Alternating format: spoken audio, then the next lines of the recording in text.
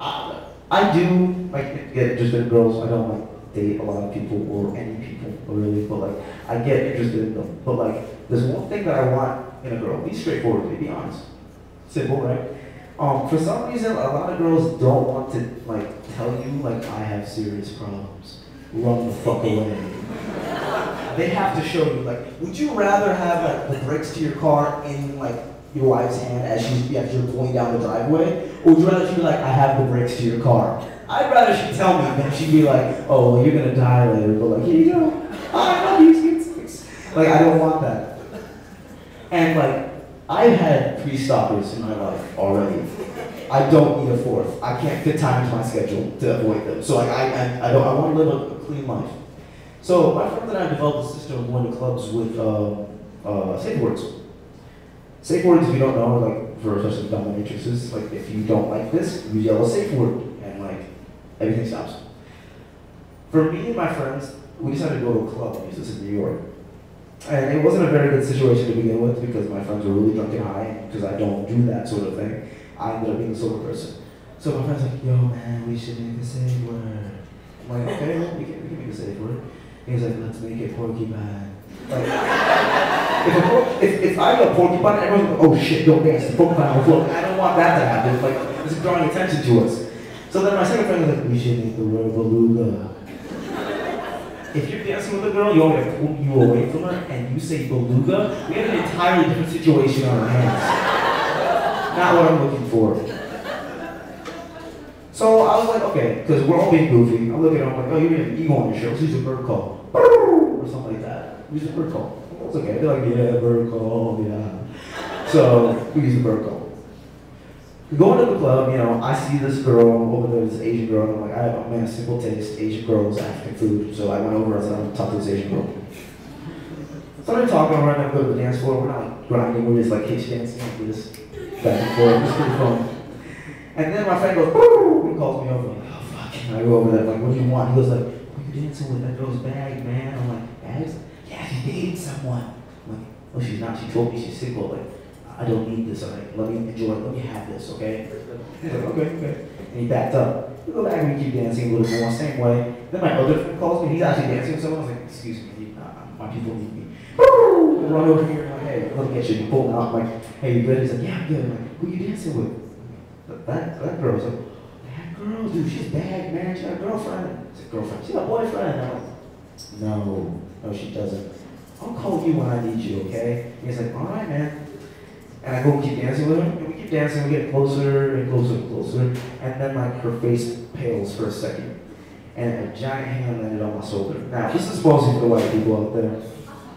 When you see a big black man, or any black man, never relate him to a primate. Ever. Saves you a lot of trouble, right? But when I turned around, this big, like 7'6" black dude had a red tie on, looking like Donkey Kong. And I was scared. Very scared. And he was like, hey, you trying to fuck my girl, man? Man, I kill niggas like you. I'm like, and I'm sure you're good at your job because I have no brain in my head. I should have shut up. I can't do that. And then he goes like, what'd you say to me? I ate niggas like you for breakfast. And I'm like, but I'm not Cocoa Puffs. Like, what the hell is wrong with me? What is wrong with me? Like, that would go through my head. Now, when you're about to get into a fight, you're supposed to look as big as possible. If you see a bear coming like for you, you're not gonna take my honey. You're gonna try and look as big as possible. All right. So this kid is about to kick my ass. I'm gonna look as big as possible. Like not gonna take me out. And then like you have to have like a really deep voice, like, hey man, you want to fight me, man? You do anything, man. I had like the worst voice. I was like, hey man, you better back the fuck up. I know things you don't. Like I was going to get my ass beat. And like the thing is, when people like are going to kick your ass, they do like several different things. Like the first thing is cracking knuckles. Like for some reason, when you're about to get your ass beat and a person's gonna kick your ass, they keep finding more knuckles under the knuckles they already have. They keep cracking in order to show this is gonna be a situation. The next thing people do would be like pulling up their sleeves. They're like, oh yeah, it's about to go down. Like, you don't even understand. Even when they don't have sleeves. Like, they obviously are gonna win because they see sleeves you don't.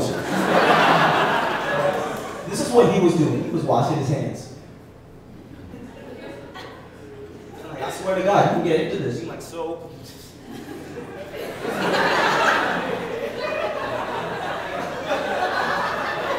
Going down. That's how I felt. And like, he pulled me to him, and I called for my boys. I'm like, help me! Like, I'm going to die. They're like, no man, you said you don't need us. First mistake, bringing them with me because they were the smallest two people that could ever protect me in my life. I swear to God, I was like, please help me, and they came to me. But we looked like a very black mariachi band. Like, we weren't gonna fight anyone. Like, we were going down, all right? So he pulls us outside. Outside, I get my voice back, but like it goes in and out like puberty. Like, it just kept coming back and forth. It didn't work very well. So it's me, my 3 friends, this big dude, and his girl, apparently. And he, you know, when you're yelling at somebody, you have like a situation outside, and like things are coming to a resolution, you get quieter and quieter. You come back to like a talking volume. We kept yelling at each other for like 25 minutes. So he's just like, hey man, drop, put my girl like, no man, I do that, what's up, please? Like, I did not, I just kept yelling stupid shit like that back at him.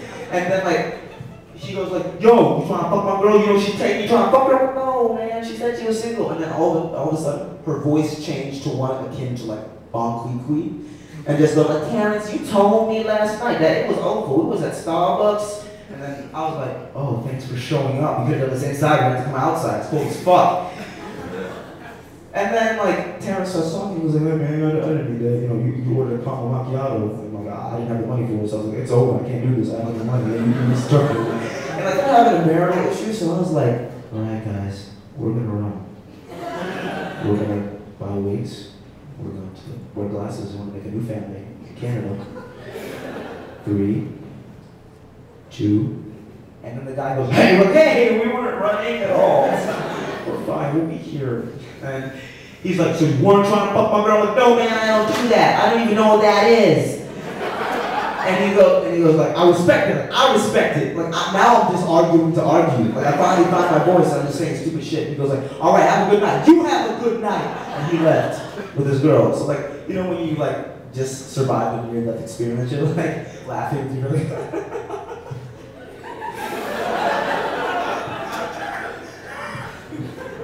We almost died. So we all laughed for like 10 minutes and went out. Let's go back to the club. All right.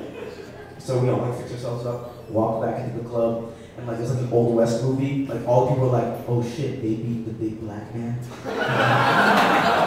They did it, and we were immediately the most interesting men in the world. And they come, and then all I hear on the radio is my jam.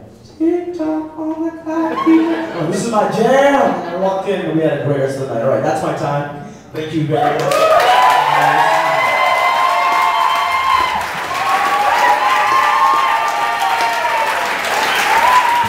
Thank you.